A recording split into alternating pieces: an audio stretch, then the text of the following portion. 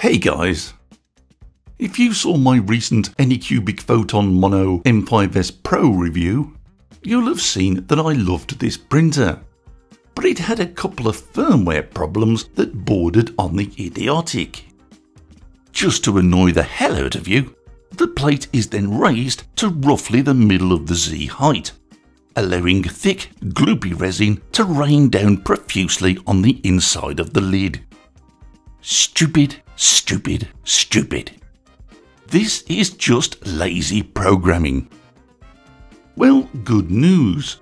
Anycubic have been in touch with me and provided a firmware update that users will be able to access through their Anycubic cloud.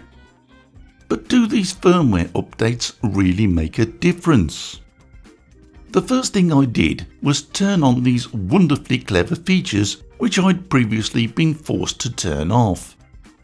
With no resin in the vat, I did a dry run and was delighted to discover that the resin auto detection feature was now working perfectly.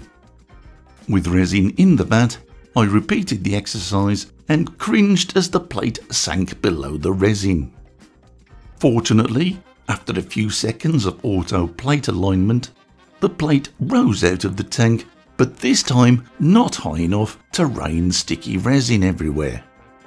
Again, it plunged beneath the surface, where it remained until the heater-related time delay had counted down. So yes, it's fixed. The stupidities have been sorted.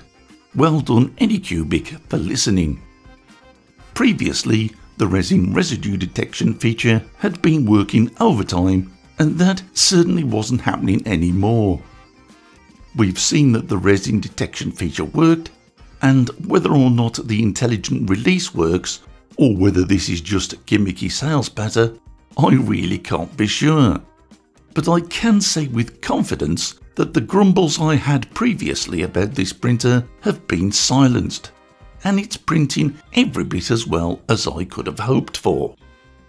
And honestly, it really is a nice printer, producing excellent quality prints. Whilst looking at this model, I've had a few folks already ask what it is and where they can get it.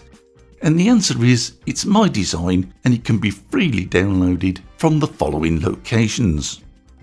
For those that like what they see and want a little more, I've also produced a Premiere version that includes an alternative roof, a basement, a detailed interior with a few helpful props, and additionally the exact same buildings but in a rundown condition, a falling apart version, and finally ruins.